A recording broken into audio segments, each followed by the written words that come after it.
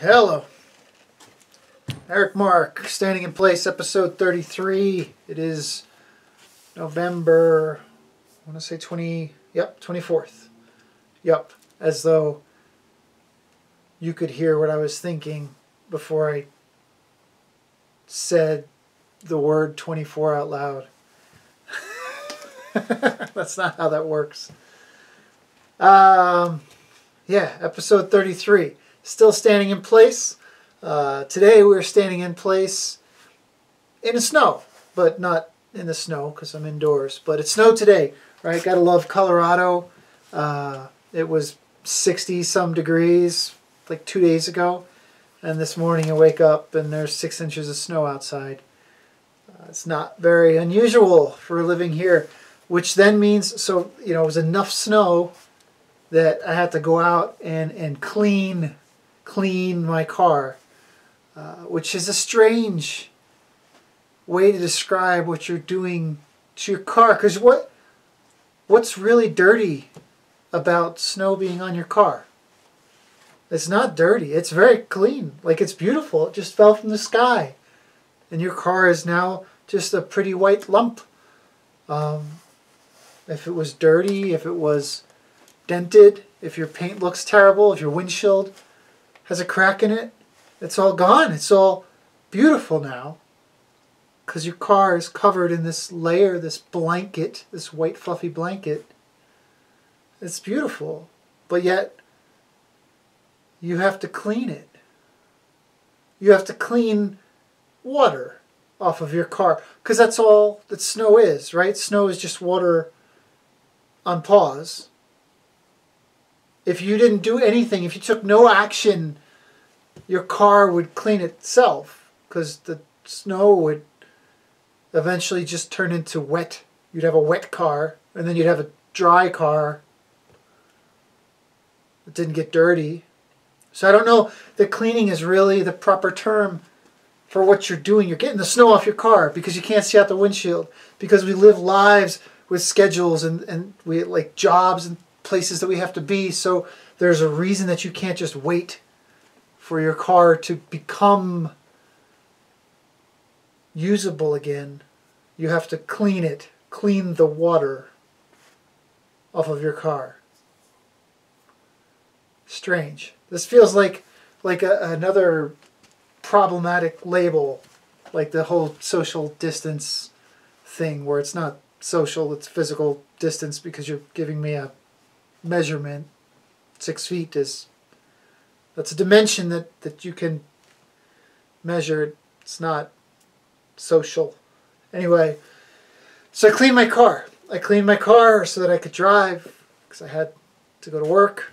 And after you clean your car, then you got to clean the sidewalk, right? The neighborhood that I live in, you can actually get a fine if you don't clean a sidewalk, which again is strange. We're cleaning concrete that has dirt on it, but you're taking off the substance that would actually make it cleaner in order to make it easier for people to pass. So this is another example of pretty much you're doing something that's nice, something that's thoughtful, right? I clean my sidewalk. I actually went across, I got the neighbor's sidewalks too, and that people are running, people are walking, people are trying to get to a bus station, they're trying to walk their dog. So like you're kind of a dick if you don't do that, even though it's, again, kind of strange. You just wait, it'll go away. But people got to get places. So I clean my sidewalk. My sidewalk's beautiful. And then you get to the driveway and I got, the little walking path. And that actually gets into a strange territory because I realize that I take a strange pride in like making it neat. Which some would argue that maybe I don't make it as neat as I see in my head. But I try to make like a straight line at the edge of the driveway. And then where I turn into the little walking path, I want that corner to like look good. And I don't want to push, when I scoop the snow, I want to throw it into the yard. Sometimes I just make a single pile and I'll move all the snow into one pile because I like the way that looks. Or I toss it in because I don't want to knock down the like square edge of the snow because I want to feel like I'm walking through like a little tunnel or something, but it's not a tunnel because it's 6 inches and I'm 6 feet, so that's the worst tunnel ever if it was to be described as such. But I take a strange pride in trying to make that neat. And then I even I make a path that goes to the neighbor's yard because I realize the mailman likes to walk, like he delivers our mail and then just like walks straight through to the neighbor's yard and cuts across the yard. But I don't like seeing the footprints.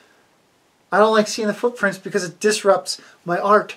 It disrupts the beauty that I have created by making these pretty lines. So I make a straight path, 90 degrees to the driveway where it goes straight out to the neighbor's yard. So at least when he walks, he's not making footprints. He just walks down a path that I made. So that when I look across the yard, I've got beautiful, like untouched snow and then these straight lines where the walkway is. It's weird to care about that. It's probably just as weird as people that take way too much care in like making crosshatch patterns when they mow their lawn. But it's probably more like those, what are those, Zen gardens?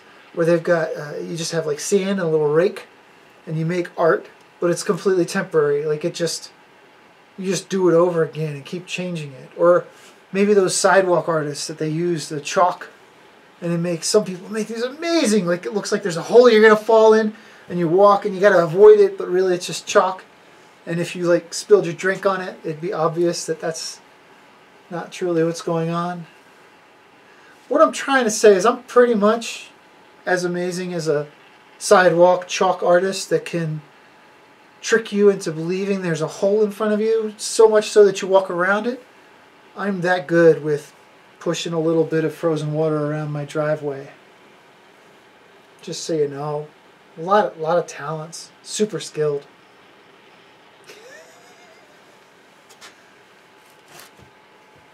I don't know why that's something I put as much effort into as I do. But I don't think I'm the only one. I think a lot of people are trying to make straight lines and trying to make their art out of cleaning snow off their premises, off their tiny yard. I don't know. And then it just goes away. It's very fruitless. You do it, and then if the sun comes out, especially here, the sun comes out for a couple hours, it's all gone anyway. I don't know if that points to recognizing the impermanence of the things that we do and if we should actually take more satisfaction in those short-term accomplishments. Like I did that, I made it look the way I wanted to, I didn't get frostbite on my nose, and now I can pretend the yard looks amazing until the sun comes out for 2 hours or the mailman walks across the front yard and then it's over. Maybe there's something to that. I don't know. That's all I really had to share tonight. I'm sharing, to those of you that don't live in Colorado, that it snowed here. And I moved some of that snow. I moved solid water from one location to another so that I can drive a multiple thousand-pound automobile in and out of the driveway, making slightly less marks. I don't really know the point. Hey, I hope you're all doing well, and we'll see you in a week. Take care. Bye.